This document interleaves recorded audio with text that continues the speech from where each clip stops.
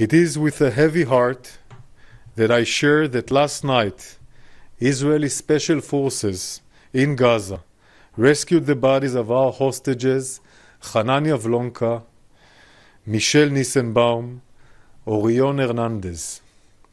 Their bodies were rescued during a special operation based on precise intelligence in the area of Gaza. Hanan was partying with his friends at the Nova Music Festival. He was murdered by Hamas terrorists and his body was taken into Gaza. Michel, an Israeli and Brazilian citizen, was on his way to pick up his 4-year-old granddaughter. He was murdered by Hamas terrorists and his body was taken into Gaza.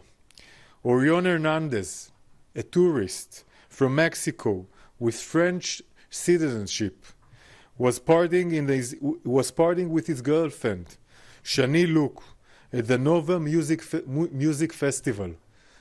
Shani and Orion were celebrating life in the Nova Music Festival. They were both murdered by Hamas terrorists and their bodies were taken into Gaza.